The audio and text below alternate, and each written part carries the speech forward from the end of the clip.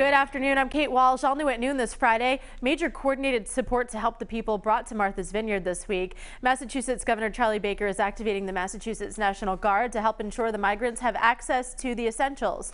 12 News reporter Brittany Schaefer joins us now live from Falmouth, where Joint Base Cape Cod is being set up as a temporary shelter. Okay, we are standing by waiting for the immigrants to be transported here. About an hour ago, they boarded a ferry to be transported here, and they're going to be coming through this area really any minute to their new shelter here at Joint Base Cape Cod.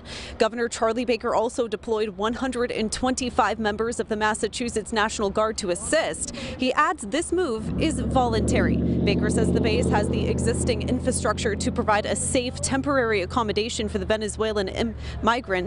Here they will be living in dormitory-style spaces that are separate to accommodate both individuals and families. He adds families will not be separated. In a statement, the Republican governor says, quote, "Our administration has been working across state government to develop a plan to ensure these individuals will have access to the services they need going forward, and Joint Base Cape Cod is well equipped to serve these needs." The Massachusetts Emergency Management Agency is also working to ensure the immigrants have access to a wide variety of services, including legal and health care.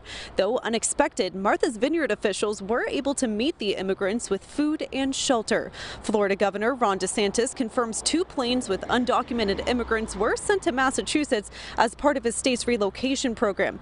Now, as part of the emergency response, Governor Baker says shelter, food, clothes, and all those services, as well as legal services, health services, and crisis counseling will all be offered here in their native language through interpreters. For now, live in Buzzards Bay, I'm Brittany Schaefer, 12 News.